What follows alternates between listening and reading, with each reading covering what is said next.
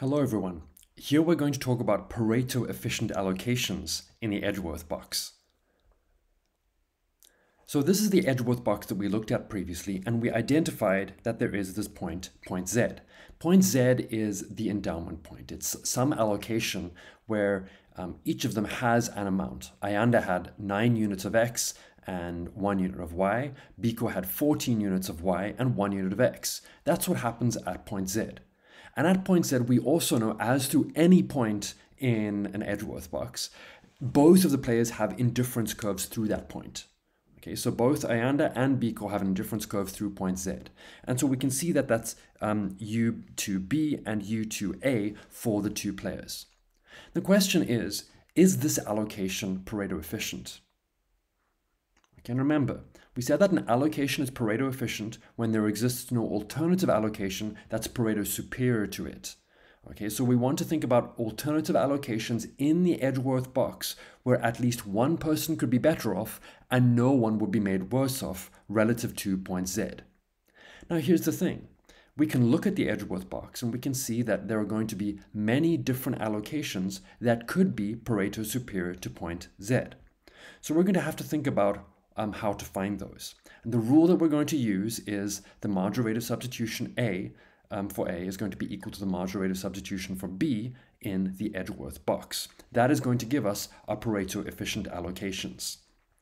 Okay, so the allocation Z is not Pareto efficient. The reason why is because the two players have indifference curves that intersect at that point.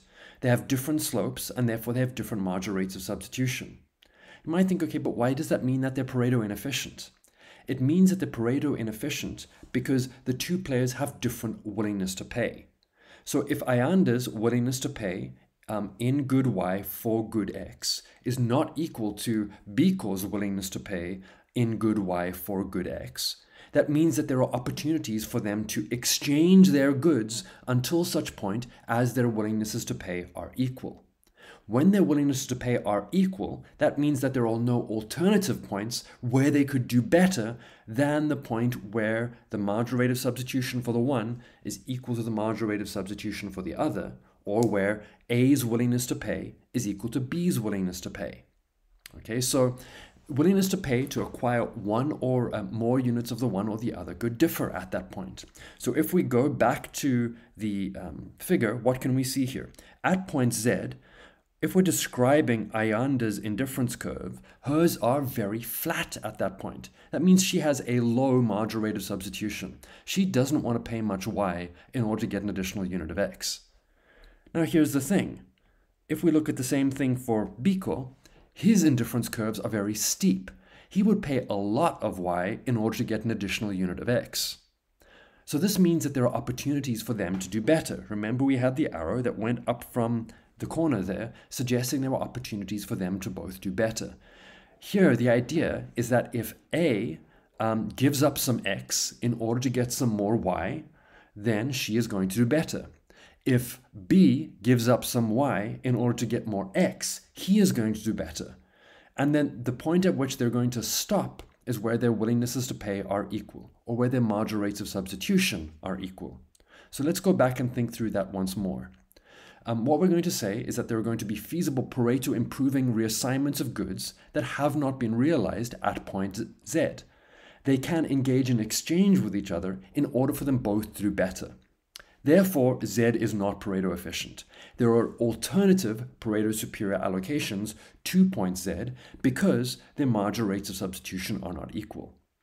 So the Pareto efficient curve is a term that we're going to use repeatedly throughout the book.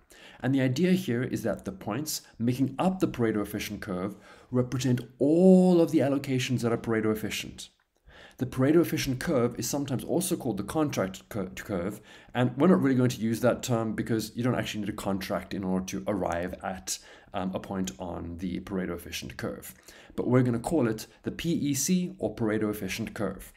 So you might want to think, okay, well, what does such a curve look like? Well, here we have an Edgeworth box between Ayanda and Biko. And we're going to see here that any point at which the players' indifference curves intersect cannot be a Pareto efficient allocation. So we're going to see here Z they're intersecting at point Z at the endowment point. And we're then seeing this alternative curve over here, which is going from the one corner to the other.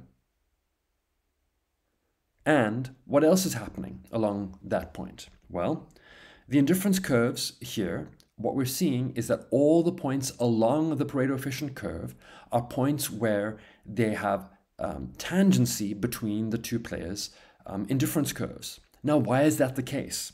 If I consider point TA over here, what you can see is that A's indifference curve U3A is tangent to UBZ. Okay, that point there is a point of tangency between the indifference curves. Similarly, TB over here, what can we see there? We can see that BCO's indifference curve UB4 is tangent to Ayanda's indifference curve UZA, and when they're tangent, the marginal rates of substitution are equal. So the Pareto-efficient curve is capturing every single point in the Edgeworth box where there are indifference curves that are tangent to each other. Now here, for these indifference curves that we've drawn for this specific box, the two players have different preferences. And we say that one of them likes coffee more than the other one does, and one of them likes data more than the other one does. So if we're looking at these curves, what can we think? Well, it's going to be the case here that Ayanda likes coffee more than Biko does, and Biko likes data more than Ayanda does, right? So that's just their preferences that they have. And so when we think about this, you can see that the Pareto-efficient allocations, typically they're going to allocate a bit more coffee to Ayanda and more data to Biko. Just if we're looking at along the curve for the different trades that they might make. Now, the reason for that is because of these asymmetrical preferences, where one of them has a stronger preference for coffee and the other has a stronger preference for data. So this is a general idea for the Pareto-efficient curve, and this one here is in fact curved, but we're going to look at ones later where we could have a linear Pareto-efficient curve, just going from one corner of the box to the other. Other Edgeworth boxes we're going to have are in fact going to have another linear Pareto-efficient curve, which just goes from the top to the bottom of the curve. Pareto-efficient curves, the only thing that we need in order to find them is that the indifference curves are tangent at those points. Right? That's all we need to find the Pareto-efficient curve. Depending on their preferences, the shape of the Pareto-efficient curve is going to change. Sometimes it's going to be linear, sometimes it's not.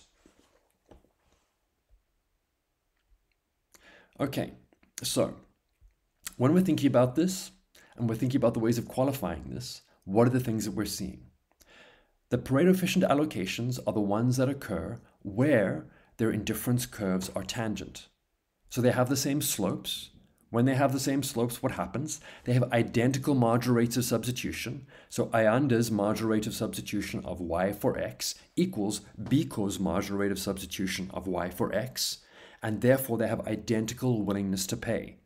The amount of y that Ayanda is willing to pay to get an additional unit of x is going to be identical to Biko's willingness to pay in y to get an additional unit of x.